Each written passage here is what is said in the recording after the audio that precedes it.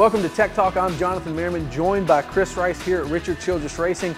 We're talking fire suits. So we've come a long way since we were racing on the beaches to have this around. You know we have. We wore t-shirt, jeans, and wingtip shoes. Now we're wearing a Nomex suit, a fire suit that is, something that is, everybody gets to see. Their sponsors are all over it. Now tell me what Nomex is and what's built into this thing to keep the drivers comfortable. Well, Nomex is a fire retardant material that, it's 3 layers. It's not very hot. It's very comfortable to wear. So that's what Nomex is. And it smells a little bit like mint. What's that for? Well, not only does it smell like mint, you actually got your cell phone pocket if you want it. This is Ty Dillon's suit, and I'm sure he needs a cell phone a lot. But yes, when you sweat, this particular suit actually smells like mint. Smell it. So it's menthol in there? Not menthol. It smells like mint so the drivers doesn't stink when you go get their autograph. There you go. All right, thank you for joining us here on Tech Talk, and make sure you stay logged on to NASCAR.com for all of your technology information.